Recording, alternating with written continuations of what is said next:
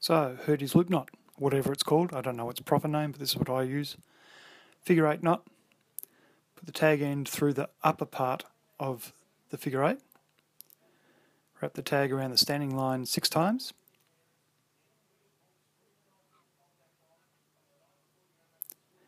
and put it back through the same hole that you started with in the same direction. If that's the wrong one, it's got to go in the upper one. Helps to wear your glasses when you're doing this. Okay, lubricate the knot. Tighten it up a little bit. You might need to push it up with your fingers just to get it really nice and tight.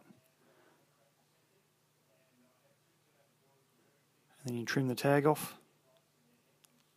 And you're done.